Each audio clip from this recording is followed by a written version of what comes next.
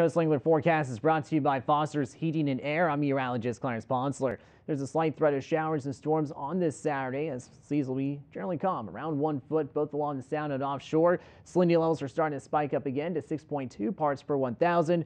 We'll have variable winds of less than 5 knots with water temps around 82 degrees. The tide range is at 1.9 feet with the low tide at 7:13 p.m. High tide is at 9 o'clock in the morning. Brought to you by Foster's Heating and Air.